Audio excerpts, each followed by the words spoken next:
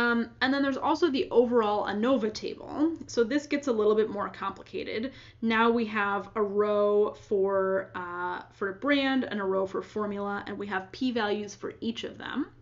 And again, we're asking, are those taus, any of those taus different from 0, and any of those betas different from 0? So it looks like we can reject the null that those taus are different from 0, but we can't reject the null that those betas are different from 0.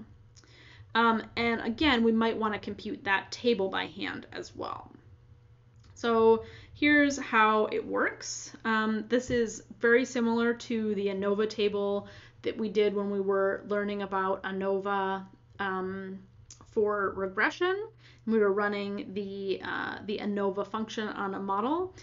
We can find our sums of squares. Instead of just having SSM, we have it broken down into SSA and SSB for our factor A and factor B.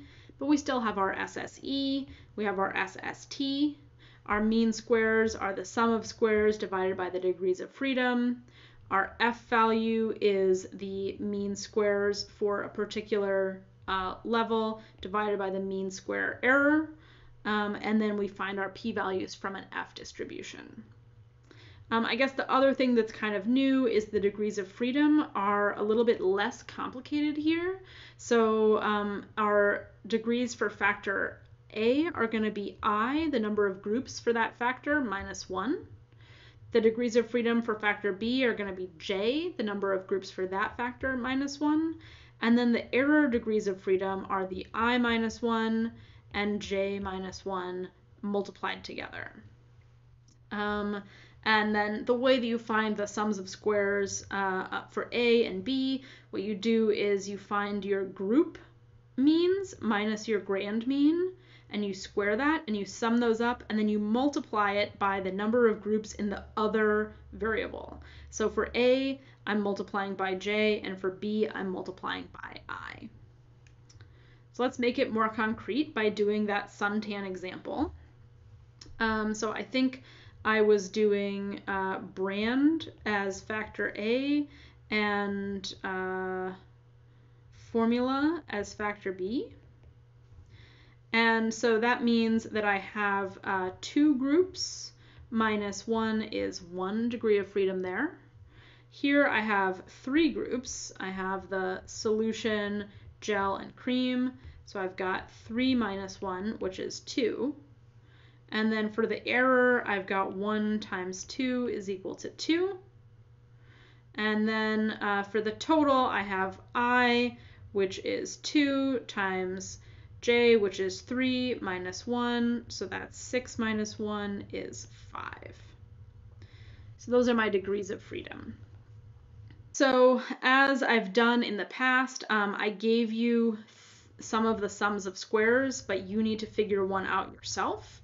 But sums of squares total up just like before. So I know that 355.6 plus the sum of squares of B plus 12.9 is going to equal 431.1.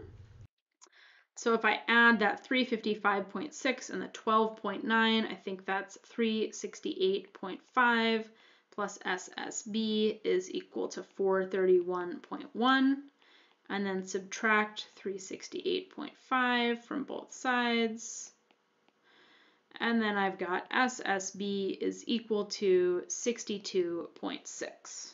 So I'll write that in, 62.6.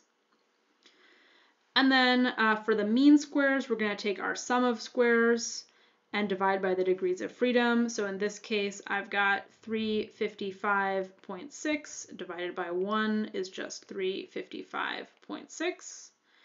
Then I've got 62.6 divided by 2, which is 31.3.